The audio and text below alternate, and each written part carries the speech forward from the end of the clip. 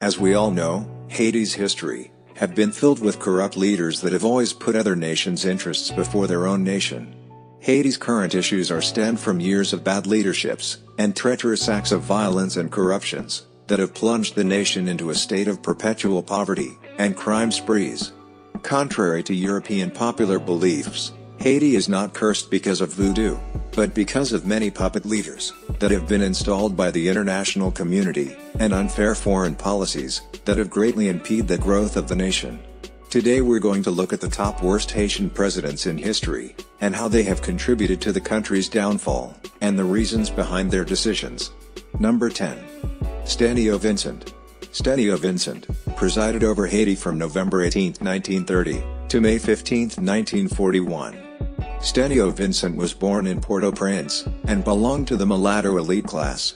In October 1937, military troops and police from the Dominican Republic massacred thousands of Haitian laborers living near the border in the Parsley Massacre. Vincent had enjoyed a cooperative relationship and financial support from the government of Dominican dictator Rafael Trujillo. Because of his close ties to Trujillo's dictatorship, Vincent failed to press for justice for the slain workers, which prompted huge protests in Haiti's capital. Number 9. Ali Lescott. LD Lescott was the president of Haiti from May 15, 1941, to January 11, 1946.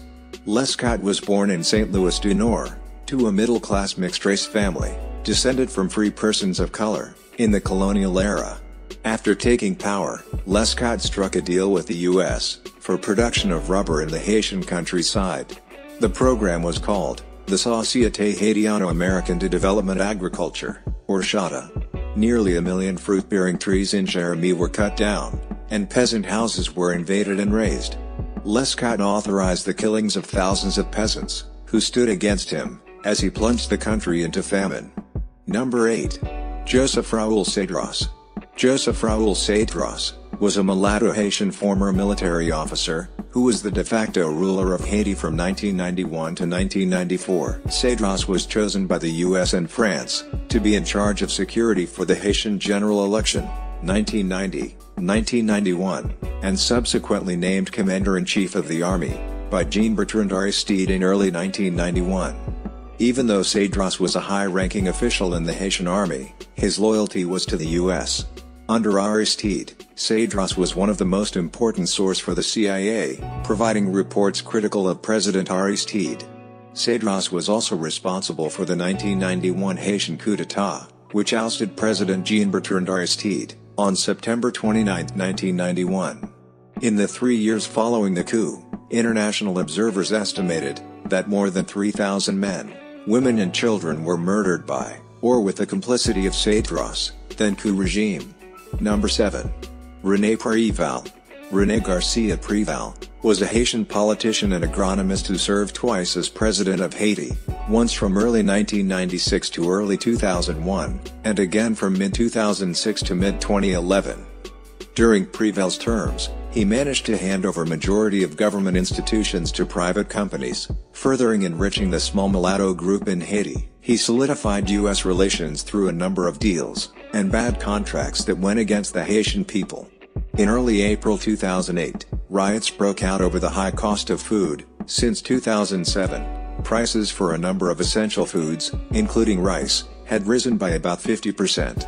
René Garcia Préval's presidency was filled with unfulfilled promises to the Haitian population, and the privatization of government institutions. Number 6. Michel Martelly. Michel Martelly is a Haitian musician and politician who was the president of Haiti from May 2011 until February 2016.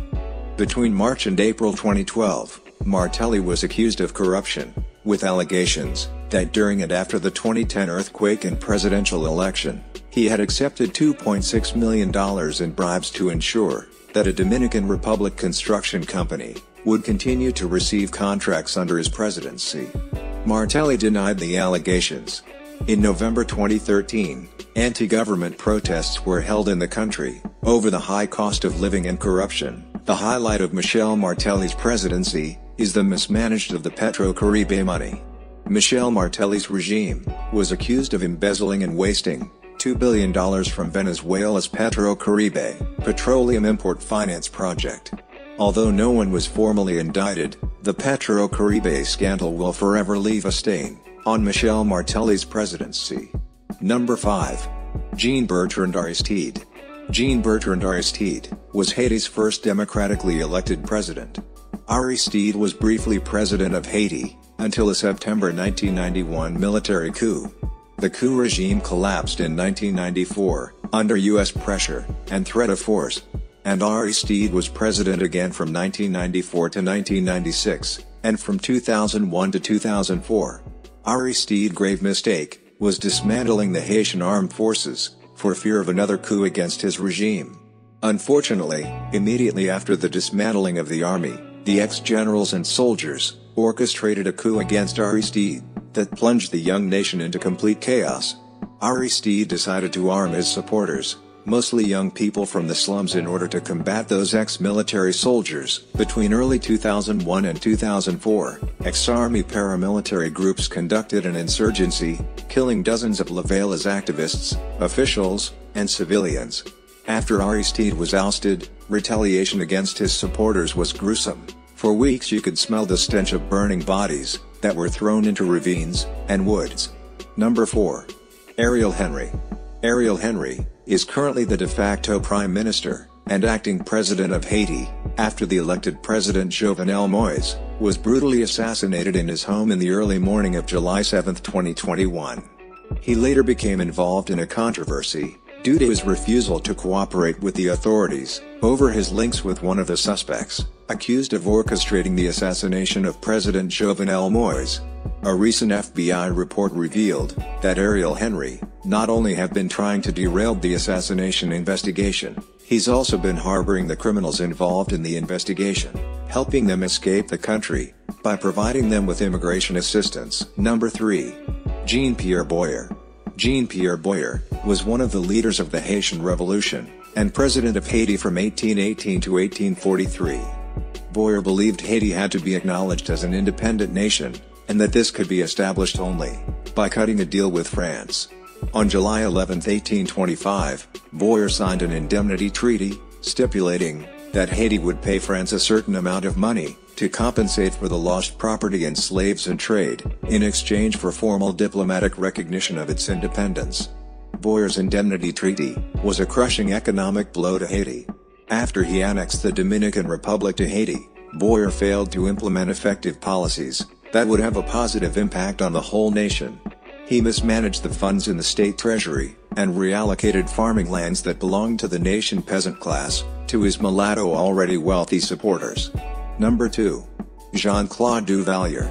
Jean-Claude Duvalier, nicknamed Baby Doc, was a Haitian politician, who was the president of Haiti from 1971 until he was overthrown by a popular uprising in February 1986. Jean-Claude Duvalier ascended into power at the age of 19. His young age made him gullible, and was easily influenced by the people around him, including his wife, divorcee Michelle Bennett. While most of the population was struggling, Duvalier married Michelle Bennett in an extravagant wedding that cost $2 million. Discontent among the business community and elite intensified in response to increased corruption among the Duvaliers and the Bennett family's dealings, which included selling Haitian cadavers to foreign medical schools and trafficking in narcotics. At the request of U.S. agricultural authorities, Duvalier eradicated all of Haiti's pig population in 1982, which spread already serious economic devastation among the peasant population, who bred pigs as an investment. Jean-Claude Duvalier ruled the nation with an iron fist. Any revolt and demonstrations were quickly put down by the regime's paramilitary group, the Tonton Macoutes. It is estimated that Jean-Claude Duvalier and his wife Michelle Bennett have amassed between $300 million and $800 million from the Haitian people before they were ousted. As a bonus, I wanted to mention that King Henri Christophe should have made it to the list because of his role in the assassination of both Emperor Jean-Jacques Dessalines and Commander Capois Lambert. Number 1. Alexandre Pétion. Alexandre Sabès Pétion was the first president of the Republic of Haiti from 1807 until his death in 1818. It is said, after participated in the Haitian Revolution, Pétion and his allies, along with Henri Christophe, plotted the death of Haiti's first emperor Jean-Jacques Dessalines, simply for power and properties. Pétion also wrote a letter to Dessalines' wife, Marie-Claire Félicité, justifying the reasons why her husband had to be assassinated. After the death of the emperor, the Senate attempted to appoint Henri Christophe as the new leader in multiple Senate meetings. Each time Pétion would pay his supporters to riot, burn and pillage the streets where the meetings were conducted. Eventually, civil war broke out, which separated Haiti into two parts, with Pétion and his supporters in the south, and Henri Christophe in the north. I want all my supporters to know that this video is not to criticize those individuals that made the list, but to learn from their mistakes, in order for the future leaders of the Republic of Haiti to make better decisions on behalf of the Haitian people. Thank you for watching.